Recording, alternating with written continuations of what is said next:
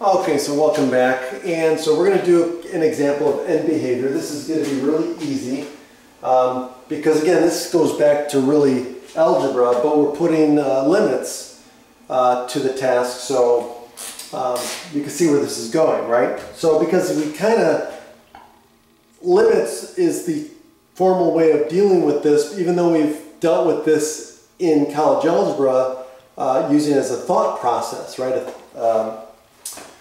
So let's look at this one. So what we want to do is for each one, they want to find the limit, right? So we want to find the limit as x approaches positive infinity of f of x. Oh, let me do it this way.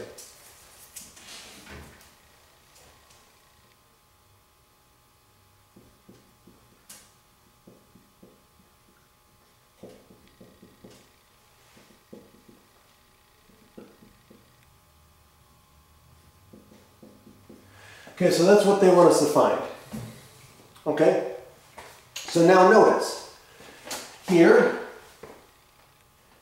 x, right? So this is a polynomial with a degree of 3, so it has an odd degree. And the leading coefficient is negative. So let's put it together. So for end behavior, odd degree means that the tails are going in opposite directions. And you couple that with the fact that you have a negative leading coefficient, so that means it has a general downward trend from left to right, or a downward slope from left to right. So it's going to look like this. Something like that.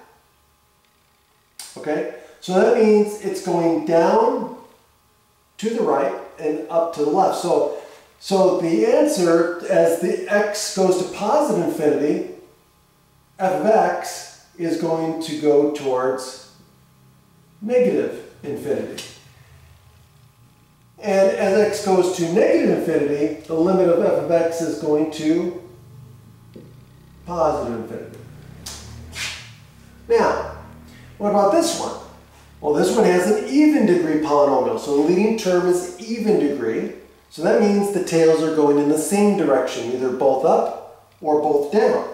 And the fact that the leading coefficient is positive means that they're both going up. So that means it's going to have something like this. Okay? And so that means as x goes to positive infinity, the limit is going to positive infinity. As x goes to negative infinity, the limit is going to positive infinity. And that's really it.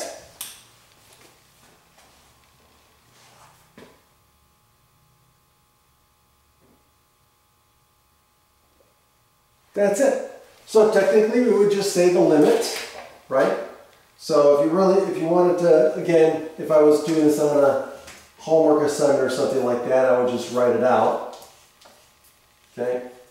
So in this case here, I would say the limit as x approaches infinity of negative 5x cubed is going to be negative infinity.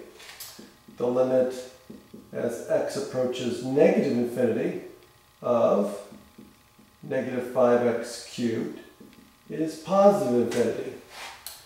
And then here for the second one, the limit as x approaches infinity of 2x to the fourth equals positive infinity.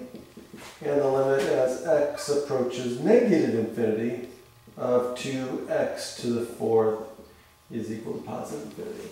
And that's the way I would write it. But all you're really using is our knowledge from algebra and the fact that polynomial functions are differentiable everywhere, continuous everywhere, and so you're able to take the limit. Have a great day.